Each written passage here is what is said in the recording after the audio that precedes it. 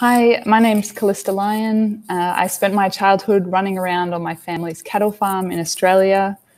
This is also the stolen land of the Dwadawara peoples. I now live in Columbus, Ohio, on the ancestral and contemporary territory of the Shawnee, Potawatomi, Delaware, Miami, Peoria, Seneca, Wyandot, Ojibwe, and Cherokee peoples. I would like to acknowledge the grave harm of colonisation, the past and ongoing violence, exclusions and erasures of Indigenous and African peoples. Again, I look to this continuum of how humans are living. As we diminish biodiversity through land clearing and increasing infrastructure, we will continue to see biodiversity loss and therefore emerging diseases, like the one we are currently experiencing. My work doesn't address this moment and pandemic specifically, but speaks to larger ideas of human exploitation of land, more specifically ways of living from colonisation in Australia to the present. This research began with Philip Brandwhite, a self-described recluse and amateur botanist who lived in my family's farming community. Phil spent over 30 years searching for and documenting native orchids, and amassed a large collection of specimens and botanical illustrations. From this archive, I started working with people connected to a specific local endangered orchid, the crimson spider orchid, Caladinia concolor. A violent unmaking attempts to share a history of human change to the box ironbark forest, the ecology where this orchid grows, specifically the threats facing this orchid with extinction. I'm interested in the specifics of an ecology and place as a way to look at both the micro and macro that can share a constellation of images speaking to a collective memory of ecological collapse, and also to the incredible lives and mystery of these worlds that often go unknown and unnamed to us. I believe the image in relationship to place to be the most important tool for memory. The images in the show draw from a range of sources, including two local conservationists, Peter Brandwhite and Paul Scannell, who created a large photographic archive in an attempt to know and understand this ecology. They needed to know intimately the lives that lived there.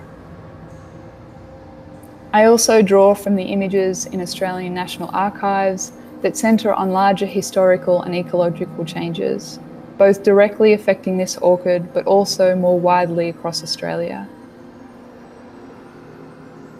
I also draw from my family's archives. I've included images from bushfires affecting my family in the summer of 2020. Their lives and the life of this orchid are increasingly shaped by their experience of fires, warming temperatures and extended droughts. I share the images of impacts of drought on our cattle and surveillance camera footage taken by local hunters on our property.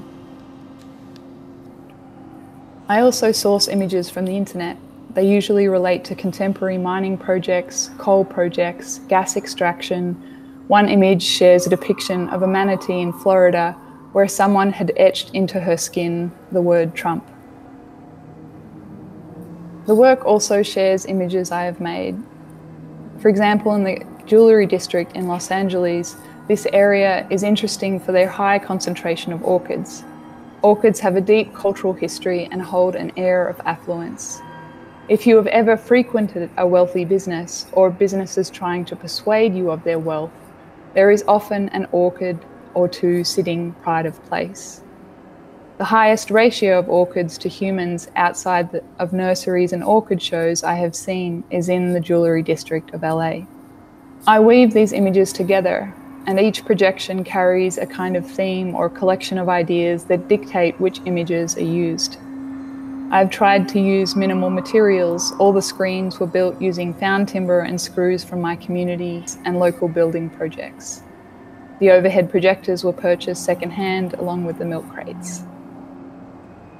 A constant theme around this research is the impossibility of knowing, of comprehending the complexity of these histories, to imagine new or old ways of living that don't replicate this violence.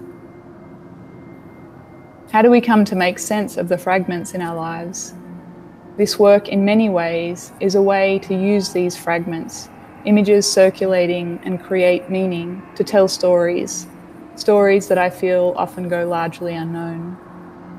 I'm interested in the way a search for knowledge is often masquerading as a search for capital, as we have seen in the colonial and imperial botanical expeditions, and what these parallels are today.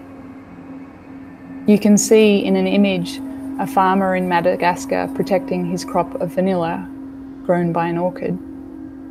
The crimson colour of the space really references the orchid itself, the crimson spider orchid, but also the experience of red symbolically as both colour of warning and stop, and also a colour of love. And that tension between love and warning is deeply tied to my understanding of land and of place and the ecological precarity that we're finding ourselves in today.